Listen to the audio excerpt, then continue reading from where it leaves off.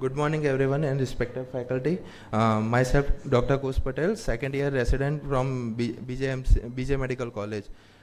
My topic for today's paper presentation is to study clinical profile of viral hepatitis in children admitted in tertiary healthcare facility.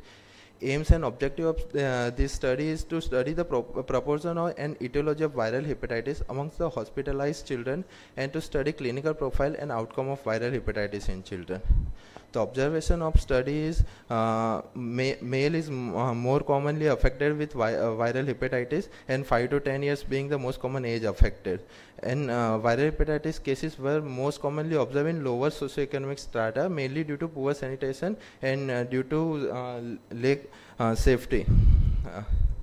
And total 75% of the cases were completely immunized as per the national immunization schedule. Conclusion of how many are immunized with hepatitis A? Sorry, sir. How many were immunized, vaccinated with hepatitis A vaccine?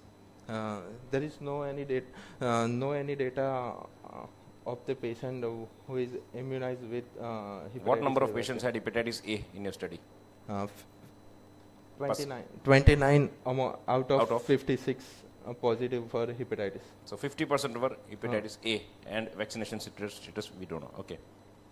Conclusion of the study is amongst the hepatotropic virus, hepatitis A was the most common and hepatitis C was the most lethal virus. The most frequent presenting complaint was fever followed by yellow discoloration of urine, eye and skin. And thalassemia major was most common comorbid condition detected, as the repeated blood transfusion in these children may lead to increased chance to acquire transfusion related viral hepatitis. Okay, good. Differential diagnosis of viral hepatitis. And tell me one feature of each. Non-hepatotropic virus hepatitis like dengue.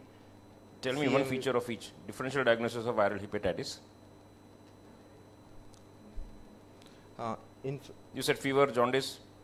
What are the common presentations? What is the D presentation? Cholestasis. Okay, one.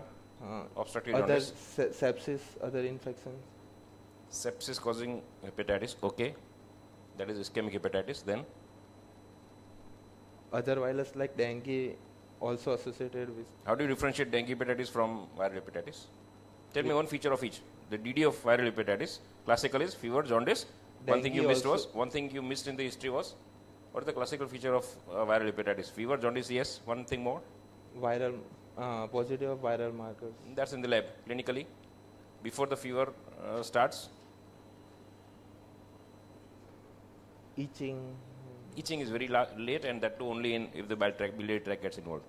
Prodrome. The classical feature of viral hepatitis is the prodrome, and then fever, and then the features. Yes. Right. So DD of viral hepatitis, you said one is obstructive jaundice. One feature of each. What is the clinical feature? High bilirubin. Okay, go on. Next. DD. One more DD. Encephalopathy. Differential diagnosis of a viral hepatitis, I'm asking. Everything that's fever and jaundice is not viral hepatitis, right? What else you can think of?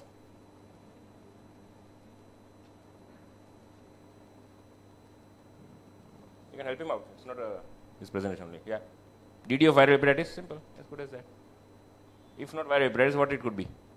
A patient presenting fever and jaundice.